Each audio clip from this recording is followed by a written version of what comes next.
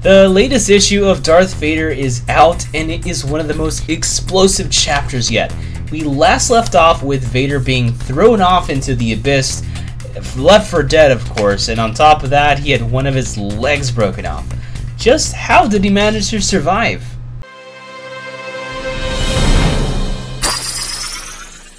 Hello Star Wars fans, welcome to the Star Trader YouTube channel. My name is Jeremiah, and in today's video we will be reviewing the events of issue 4 in the newest Darth Vader comic book series.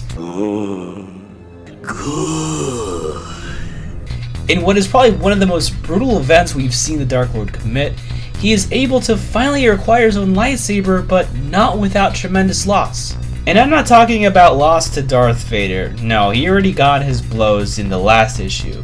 It's his turn to strike back. Somehow, probably by the grace of his suit and the power of the dark side, Darth Vader manages to survive the unfathomable fall into the crevasse which he was plunged into. What happened after that? Well, it's probably the best part of the issue, to be honest. At least in my opinion. It mixes part of his old self as Anakin and his new self as a Sith. Using the Force, Vader is able to use the parts of the droid he destroyed in the last chapter to repair his mechanical arm and fashion himself a new leg. In a way similar to how a Jedi constructs their lightsaber and let the parts kind of come together, Darth Vader renews himself. So although Vader doesn't have a lightsaber himself, this whole construction is in a way showing that he himself is the weapon. There's a couple reasons why I love this scene. Number one, it shows that at his core, he is still Anakin. He'll never escape that. Although it is clear that his skills are now tainted in a way, it's wonderful to see that his early years as a Sith still incorporate a large part of who he was during the Clone Wars. And number two, it shows off just how powerful he is. To survive a fall like that and to be able to get up and build himself back up, that's the kind of stuff that makes the galaxy fear the Emperor's enforcer. This series is all about Vader finding himself, testing himself, building up his infamy to become an unstoppable force, something to be feared. Once Darth Vader is able to repair his leg and arm, he proceeds to track down Master Infil'a in order to take his lightsaber. That was his whole mission, right? Luckily for Vader, Infila''s ship is not in the best condition after not being used over such a long time. This delay provides Vader with enough time to catch up with the Jedi Master to continue their fight. During this time, I want to point out that the whole world building is great, and the emotions that the writers make us feel for the background is just not fair. At one point, Master Infil'a tells a younger girl working on her ship that perhaps one day when he returns from defeating the Sith Lord, he'll come back and teach the little girl the ways of the Force. You see what I mean? Now, let's be honest here. There is no doubt that Vader is going to win, right? No, not really. Suffice to say that two confront each other on a dam that is keeping an entire city stable. The way Vader succeeds is by leveraging the Jedi's altruism and duty to protect. Whilst throwing a few guards off the dam, Master Kirak Infil'a manages to use the Force to pull the guards to safety on top of a ledge. While he is distracted by this, Vader slips the Jedi's lightsaber away from him and simultaneously crushes apart the dam. That's right, he crushes the entire dam. As Vader Force chokes Infil'a, he suspends the poor Jedi Master midair as the dam gives way and destroys the city below.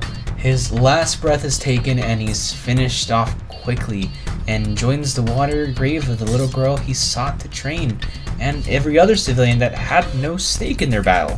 Did I say brutal in the beginning? I think I did.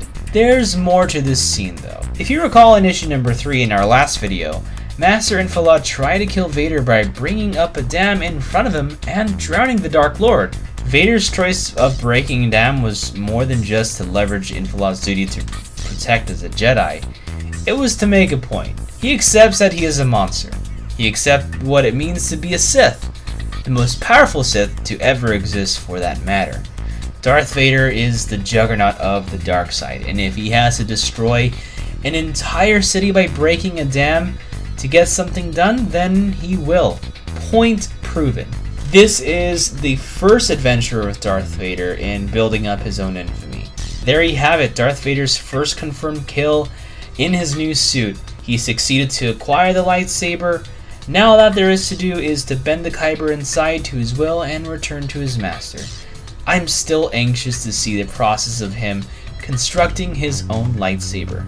A Jedi's construction is an elegant process. I would like to see a Sith process to be a bit more, well, Sith-like. I'm sure the writers won't disappoint. I mean, this chapter was exhilarating as it comes. The next issue can't come soon enough, what can I say? This is probably my favorite series since the Darth Maul series, which didn't end too long ago. The next issue is going to be the last one in the volume series, so it's going to conclude and wrap up Darth Vader's pursuit for his lightsaber. The volume after that is going to be continuing the hunt for the last Jedi in the galaxy. Who will Vader run into next? I personally want to see Quinlan Vos make an appearance.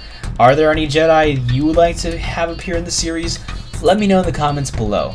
I want to thank you all so much for joining me in this journey today. If you liked the video, please give it a big thumbs up. And if you're a Star Wars fan, don't forget to hit subscribe for more content like this and much more. I sincerely encourage you purchasing the comic for yourself and reading it by supporting your local comic book store. Until next time, Star Wars fans, may the Force be with you.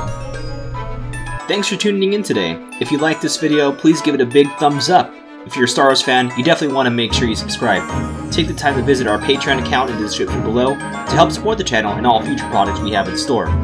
Follow us on Facebook, Twitter, and Instagram to keep up with my day-to-day vices.